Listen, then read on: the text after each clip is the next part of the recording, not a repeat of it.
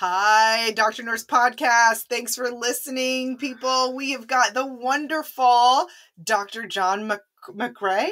McRae, you got it. McRae. He is a doctorally prepared nurse practitioner. You're a family nurse practitioner. You also have your master's in public health. I like to hit on anything you've got because it is important. You spent time investing your energy and your money and just your mental space, so you need credit for it. So let's start kind of with your history, and I'd like to just kind of take it from the top and just let our listeners know where you're from and then kind of your expertise, and then we can get into your journey. But you grew up in Idaho, and after high school, you went to the University of Idaho with the thought of becoming a dentist.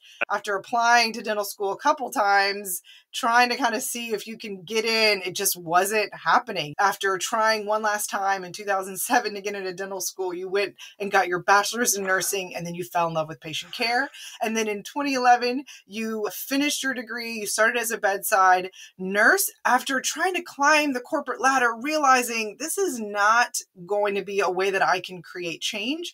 You decided to become a nurse practitioner, which then you realized you also can't create a whole lot of change there working for the system. So then after that program was finished in 2016, you started your own business in January of 2017. That did not take you very long to figure it out. And you got started in aesthetics and you found a passion for that. And then it looks like during the pandemic time, you started learning how to create courses to teach other healthcare professionals to do aesthetics and other procedures that you know very well because of your business, how to do. And so you're married for almost 20 years. Wow, how sweet. And you've got some babies and you have a cat and a dog and a hedgehog. I went back to school, got my baccalaureate in nursing, and I loved it. I love patient care. I loved the science behind it. I'm like, oh, screw dental school. I'm gonna become a nurse. So I got hired by a hospital right out of school in 2011. Yeah. And I said, I'm going to climb this corporate ladder. I hired within. I have tons of opportunities. And I dove into that bureaucracy. And I got very jaded very quickly because all it was talk. Like you go to all these meetings and they just talk. And it was all about the money and how could they be more fiscally responsible. And what ended up happening from all these meetings is nurses took it. They took you make a change, and it was usually for the detriment of the nurses. More patients, more work, less resources. So I'm in Idaho, and Idaho is a very rural state, and we probably of all the states have the most liberal rules to our practice. They want you to do anything you think that That's amazing. That you can get trained to do. So I do a lot of stuff that in other states you're not going to be able to do. I work completely independent. So yes, I'm in the dental world, but I'm a completely independent provider. I can prescribe any kind of medication. I can with a few exceptions, but I have a full scope of practice authority here in That's Idaho. amazing. And the reason why Idaho does that is they want you to be in a rural setting, and they want you to access to care. To care. Then COVID hit and I shut my practice down for 6 weeks, like most of America shut down. And when you are self-employed and you require to be working to make money and you take 6 weeks off, it almost bankrupted me.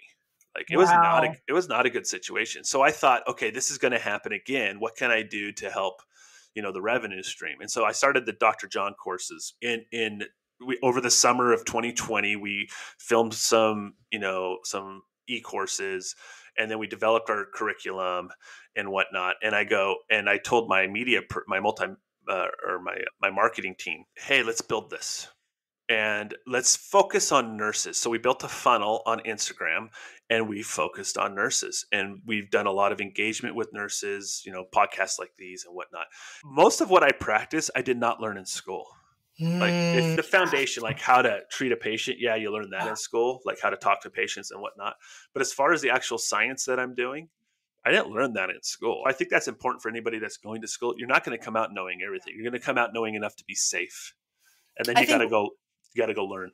I think one important thing to make note of as well is, as nurses, nurse practitioners, realize that hospitals and taking a job thinking that, they're going to give me opportunities for growth. I have found the opposite. I have not found that I've had a lot of opportunities for growth while working under a system. It's where I've stepped out of the system and taught myself whatever it is. No one taught me how to do a podcast. Nobody taught me how to do other aspects of procedures or whatever, but I've sought that out on my own. And that's really where that investing in yourself really does lead to growth, because waiting and thinking, oh, my job's going to give me some CMEs.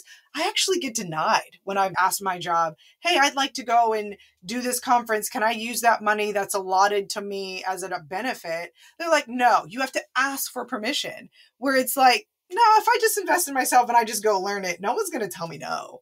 I just had this flashback of when I was a bedside nurse. I had this patient who was a pharmaceutical rep, and I was walking him in the hallway.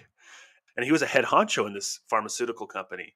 And he goes, yeah, I only hire nurses to be my reps. And I go, oh, yeah, why is that? He goes, because they know how to sell. And I said, oh, not me. I hate selling. Like, that's not for me. And he goes, oh, that's funny. He goes, you've made me do 10 things today I didn't want to do. I'm walking right now. I don't want to walk. And I kind of, yeah, exactly. And that's exactly what he said.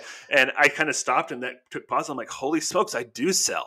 Like, I sell people at their worst. Like, these people are sick and I'm making them do things they don't want to do.